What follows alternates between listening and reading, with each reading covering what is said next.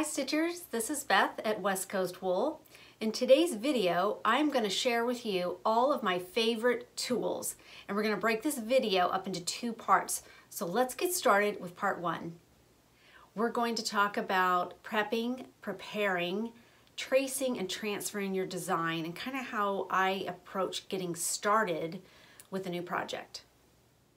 The first thing I do when planning my new project is if I'm working out of a book, I like to take my books to the printer and have them put a coil binding on the end. I just like doing this because I want my books to open up really flat. These are a couple examples.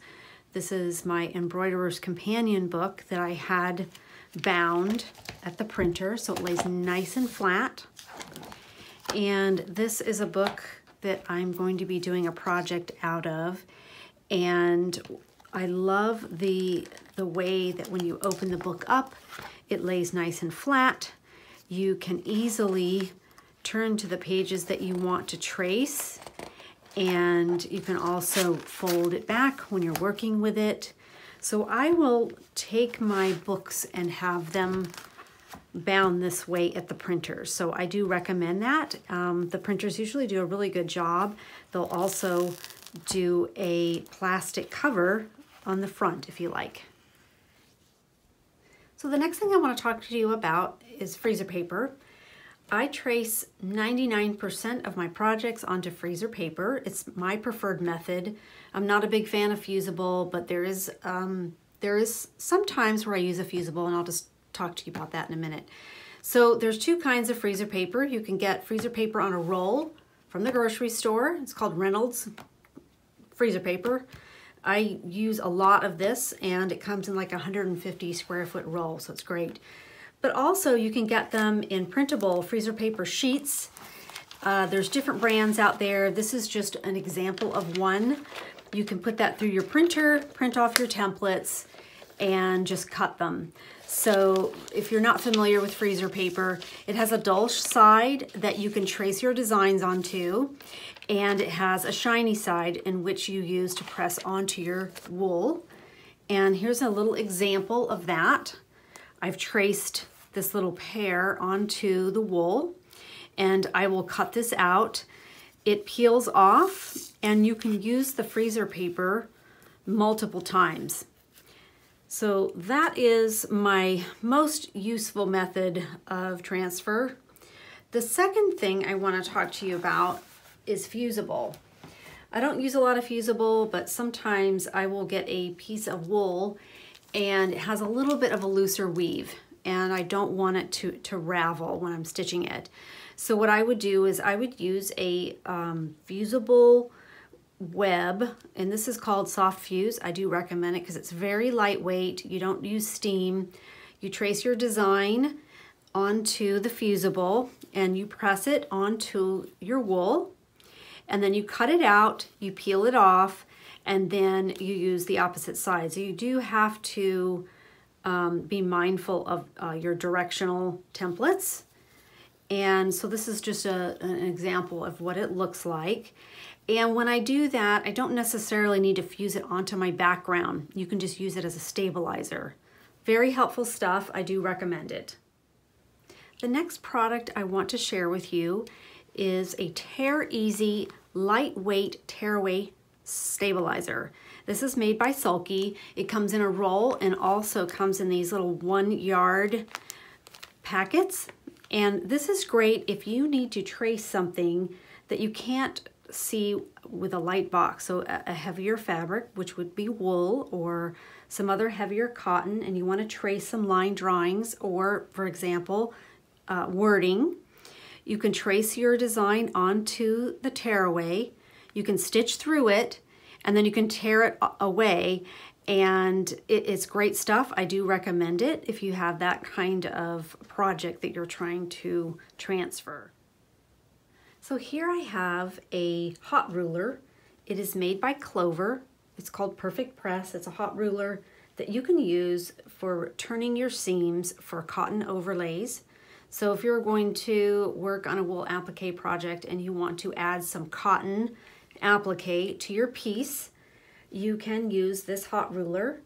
You can use it with steam or no steam. It has these markings on it and also has a 1/4 inch mark here. I do like this product, but I do have to say I have another method that I use more. And for this, I recommend it. You can take your piece of cotton and you fold over your seam allowance on that 1/4 inch, and then you just use your iron to press it. It does leave a little bit of a lip because of the thickness, but it's pretty thin and it works great, and I do recommend it. And it's small. This one is a 2.5 by 10 inch long hot ruler, but I want to show you something else. This is what I use all the time. It is a piece of manila folder that I cut a nice straight edge. I marked lines that are 1/4 inch, 1/2 inch, 3/4 inch, and 1 inch. And I like this because when I press it, I get really crisp edges and there's no little like lip on the edge. It presses really nice, and you can use a little bit of starch if you need to, or best press. I do recommend this because it's inexpensive. If you can't get your hands on a Clover hot ruler, this works great. And all I do is I just lay my piece down, I turn over my 1/4 inch, meet the edge of the fabric to the line, and then I press it. That's all there is to it. Super easy. Let's talk about wool pressing mats. Here I have 2 of them. I started out with the small 13-inch one because I wasn't sure if I really liked the pressing mat or if it would do anything special. I ended up buying the 13-inch one. It's a little bit bigger. I do like it a lot. I think it grips your fabric, it keeps it from stretching and shifting, and I think your seams press nice and flat when you use it, and it's very portable. So I would recommend a wool pressing mat. The other item I want to talk to you about is irons. I have 4 irons, and if you don't already know this, I'm a bit of a gadget girl. I love gadgets and tools, and so I do have 4 irons, but I'm just going to show you the 2 that I use the most when I'm doing my wool applique, and these are just my personal preference. The first one is a Rowenta travel iron. This is actually the newer model to my original, and I love it. It's lightweight, it's easy to use, it'll pack in a suitcase. It is a travel iron, but it gets super hot, and I love it, and I do use it a lot for applique. It's got a nice little point, and it's easy to use. So I would recommend the Rowenta. The next one I want to show you is this little SteamFast iron. And it's a little travel iron. I think you can get steam out of it. It's easy to use. It gets super duper hot. And I wouldn't give it like 5 stars. The only thing I have about this is that it's a little hard to grip. There's no real good gripping when you're holding it. So you kind of have to get used to that. But it is a nice iron, and I do recommend it. The next gadget I want to talk to you about is a gadget that's new to me. It's called the strip stick. It's a pressing stick, and it comes in different sizes. This one is the mini, and it's probably about 8.5 inches. It's a little pressing stick. It's got a little piece of wood on the inside. And what's great about this is using this when pressing your seams will keep you from pressing marks into your wool. So just to give you an example here, so what I did was I sewed 2 pieces of wool together, and I pressed the seams open. And when you're doing that, you are just pressing the seam part, just like this, of your fabric. You're not pressing the rest. And that means you will keep those pesky iron lines away. You can use it to press cotton seams to one side or open, and everything lays nice and neat and flat. Now, one thing to keep in mind when you get your strip stick, you want to store it in the plastic sleeve that it comes in. So when you order one, it comes in this little plastic sleeve, and I recommend that you store it in there to keep it nice and neat. And also, it has a little hole in the top of the bag so you can hang it if you like to do that. They come in different sizes, and there'll be a link in my description of where you can order them.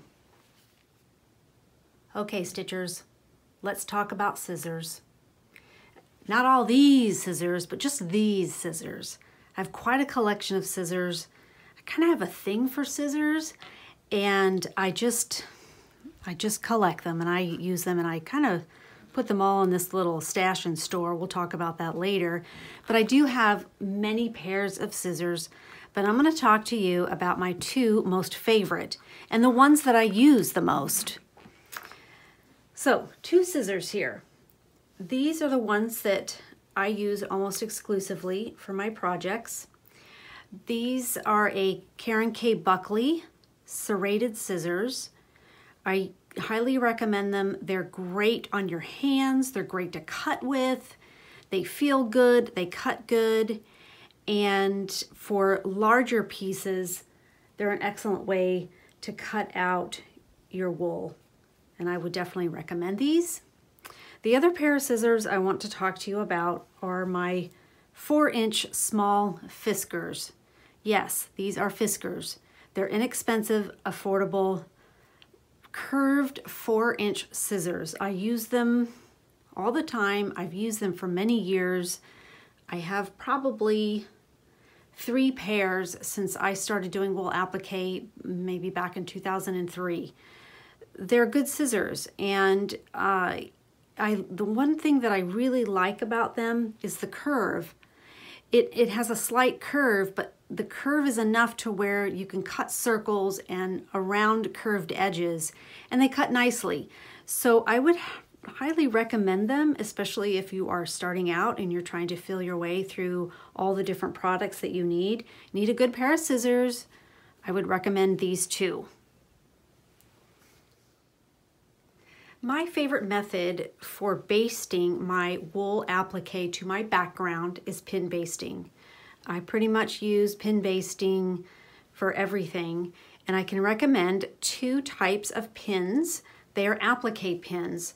The first I would like to recommend are these Little House Japanese applique pins. They are tiny and they're super sharp. I know this because I've poked myself several times, but they're great little pins. They sink into the wool nicely, and they have a very sharp point. They're really good for cotton applique also. The other pin I want to recommend are these little Clover applique pins. I've been using these for years. They're sharp. They're a little bit thicker than the Little House pins, but they settle quite nicely into your wool, and they're great for keeping those pieces together, and they don't slip out. So these would be the 2 I would recommend, and you can find these on our website. And I pin baste to the background, and then I get ready to stitch. Thank you for watching part 1 of my favorite tools for wool applique. Please like, subscribe, share, and keep it woolly.